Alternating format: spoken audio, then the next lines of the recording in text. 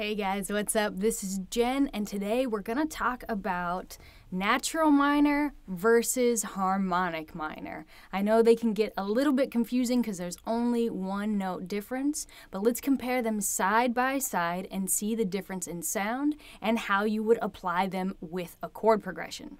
So let's do this in E. We're going to start horizontally on the neck just so you can see the whole steps and half steps.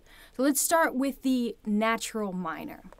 So we have open E, then a whole step to F sharp, which is our 2, half step to G, which is our flat 3, whole step to A, which is the 4, whole step to B, which is the 5, half step to C, which is the flat 6.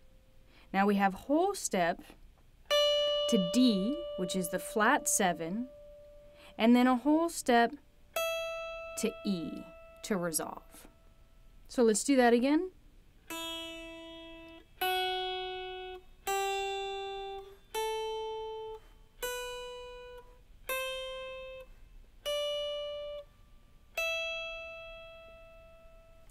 Now, if we want to play harmonic minor, there's only one note difference. So everything stays the same. We have the E, the F sharp, G, A, B, C, but now we're going to jump a step and a half to this D sharp, which is our natural 7, then resolve a half step to E. So the only difference is, are you playing a D or a D sharp? If it's D, it's natural minor. If it's D sharp, it's harmonic minor. So harmonic minor again, F sharp, G, A, B, C, D sharp, resolve to E. Now let's talk about some context where you will use both of those. If you are playing E minor to B minor, so that's the 1 minor to the 5 minor, then my suggestion would be to play the natural minor scale. So let's put that somewhere else so you get a sense for it vertically instead of horizontally. So we have just our standard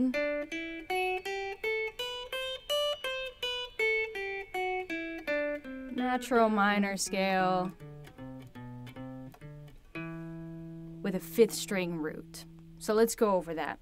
So we have E, F sharp, G, A, B, C, D.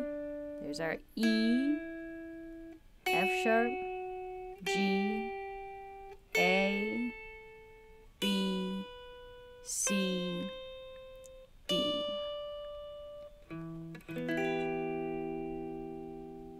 So let's loop and find out what that's going to sound like. So we have E minor, 2, 3, 4 to B minor, 2, 3, 4, and 1. So here, natural minor.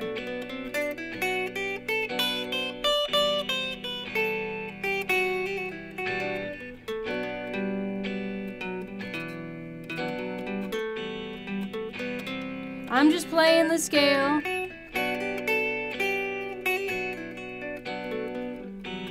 Nothing fancy. But now, let's do harmonic minor in that same spot. So everything stays the same except for, remember, that one note, which is D to D sharp. So we have E, F sharp, G, A, B, C. Now here's our D sharp. This is the important note.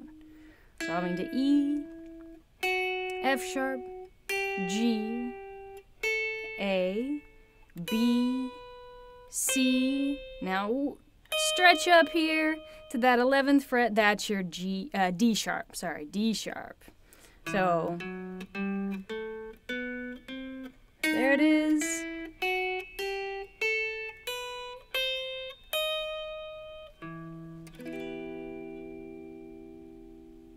Now, the chord progression that you're going to want to use for that is E minor to maybe a B7. You can do B major as well, but it's really common to hear E minor, B7, or 1 to dominant 5. E minor, B7. So now let's loop that.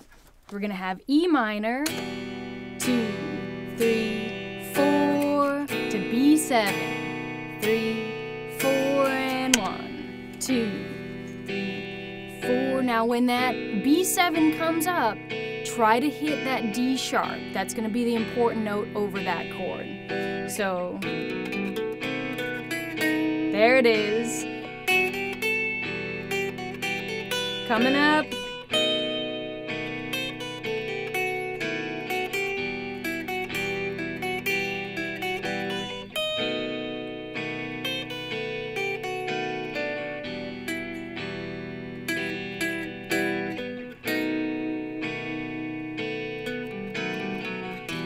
So you see, it's really following that progression, whereas when we were doing the E minor to B minor, that B minor has this D note in it. And if you notice, that's the D note, so we're following that.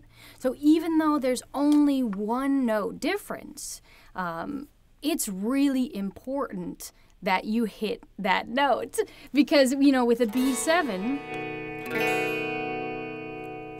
you want this D sharp. If you hit that D, it's not bad, it's not awful, but it follows it better if it's that, and it leads half step into the E. So it pulls it much harder. You can hear that that natural 7 or that D sharp has so much tension. It's just begging you to resolve it. And that's really important when we're talking about melodically building a solo. It's all about tension and release. If it all kind of just sounds super flowy, it doesn't tell much of a story. So think about that when you're soloing. How are you going to create tension? You know, in any movie, there's a problem that needs to be solved in some way. And so that D sharp is the problem that wants to be solved by resolution. Now, you don't always have to solve the problem. Plenty of movies don't resolve. Plenty of songs don't resolve. So don't always feel like you have to resolve to the one. But those are some of your options for creating a solo that really follows the chord progression.